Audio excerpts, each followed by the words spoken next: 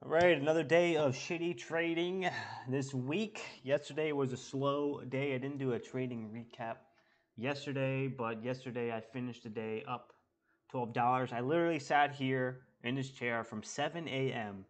to about 4 p.m. and I was able to catch BBIG a little bit and made like $12 on it. And that put me up for $12. I closed at $12 in profit yesterday. But today I traded a total of 3 stocks today: CLEU, BBIG, AEI, all of which I am red, down $18.65. All in all, I mean, it's a very recoverable loss. I mean, yesterday kind of canceled out today. I'm a little bit more in the red so far. A red week this week.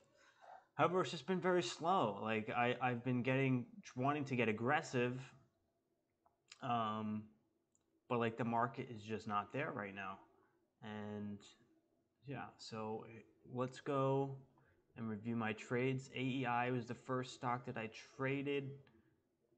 Let's see. TOS is laggy as shit right now. AEI. Okay. Maybe if I take this off, maybe this will be better. Yeah. It's kind of laggy, but I'll just deal with it here. So it popped up at 7. AEI, still very tired at 7 o'clock. Just sat down. And so we have a pre-market high or after hours high of about 283. It popped up to 283 on this candle, or 285. I was looking for the break of this 285 level. It pulled back. I was buying this dip right under. Well, actually, I was buying at 285, 283, 284, 282, all up in this level, waiting for that breakout. I thought we were going to get that surge because we had this spike of volume at 7. I thought we were just going to continue this upward trend. And then it shook me out, failed to break out, pulled back to a new low, and shook me out. And then it eventually creeped back up to that high and went without me. Didn't trade it. I mean, this here put me down. It's like $6 already. Here was just a backside scalp. Another backside scalp, but this was a scratch trade. I should have been adding all the way down here, but I don't know what I was doing, and then, sold on the retest of VWAP because this was a clear support on this level, previous high of that 285 level of these candles, and then also bounced off of this level here. So this was a clear sign of support. Should have been buying and buying and buying, and then selling on the retest of this VWAP.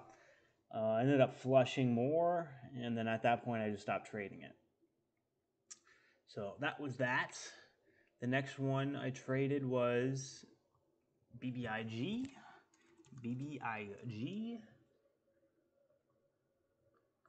Oh no, maybe CLEU, sorry. CLEU was just a mess. I saw this pre-market. I saw there was some news on it. No news on it, but it popped up, and then we were seeing this squeeze back to the high. Now it was looking for this breakout, anticipating the breakout. We had some 2 really good high volume candles here.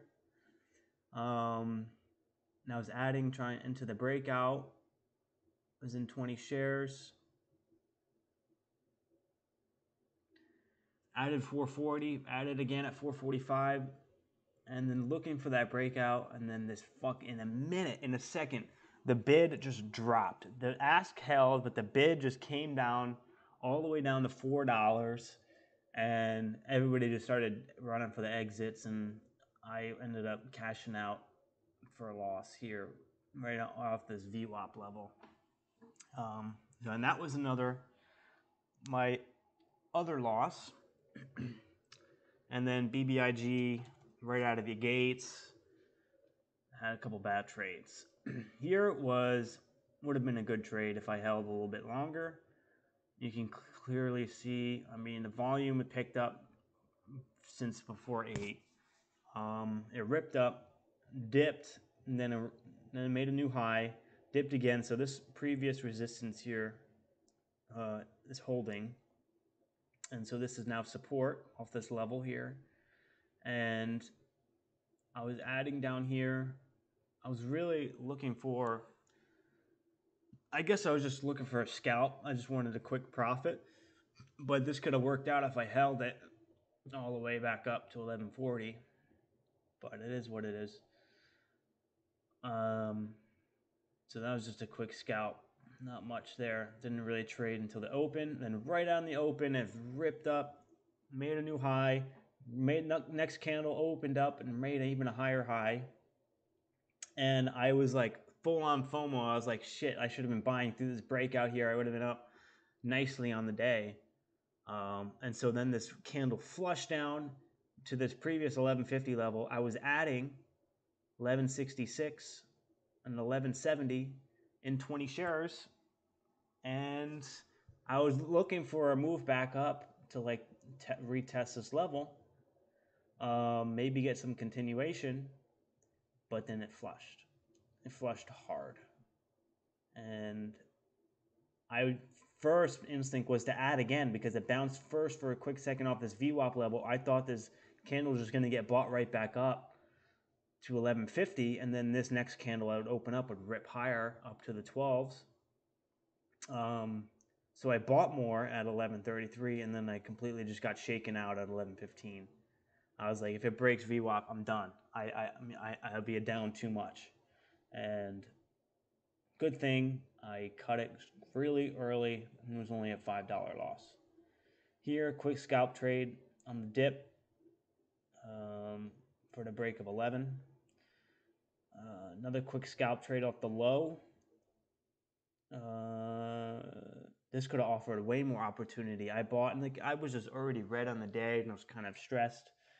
And like I knew if I lost any more money, I would be in a state of regret, and I just shouldn't have been trading at all. Actually, I should have just walked away.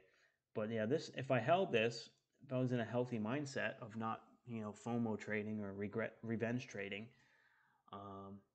I could have held this for a nice, decent win. This had let's see what that percentage move is here. This is a good 6% move. You could have, I could have realistically captured 3 or 4% on that. At least if I held it to the VWAP, it's about 3 to 4%. So if I averaged in on here on this candle, that could have been a great move. But there was always that risk of just like that bottom falling out again and just flushing. And that's what I was scared of today because I already got stuck in this one and then on CLEU. And so that just like kind of put me in a bad mindset of just, whenever I profits, like I have to immediately take it because you never know, the floor is just going to fall out from underneath me. And then after that trade, that was it. I was done for the day. So all in all, down 18. I'll be able to get back from that. Not a small. It's just a small red day. Here's my trader view stats. So I was kind of out of this little peak, above this peak here, and then just dipped back below this high. So really, my technical analysis here, if I dip below this low here, then that's a problem. But I think we'll be good here. I think if I just keep my losses small and just weather the storm, eventually the hot market's going to come back around, and I'll be able to make that profit back all the way above this high. This is what I'm looking for. I'm looking to break that into 1,000. That is my next P&L goal. So not too far off 1,000. $130. I could do it this month, but no pressure. If the market's not there, there's no reason to push. But really close back to recovering from this drawdown.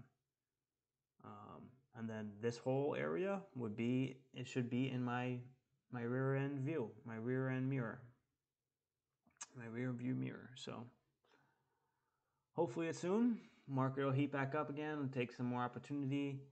The other stock I was looking at, I wanted to trade, but like I was just so out of it. It was Eni. This is a great, look at this ascending wedge. Beautiful ascending wedge. And,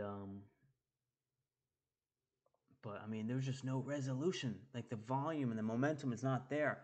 This is a beautiful ascending wedge here, trapping the shorts on this candle, getting bought right back up. Perfect candle just to average in and adding through the high for that breaker through $7. That could have been a great trade, a beautiful trade.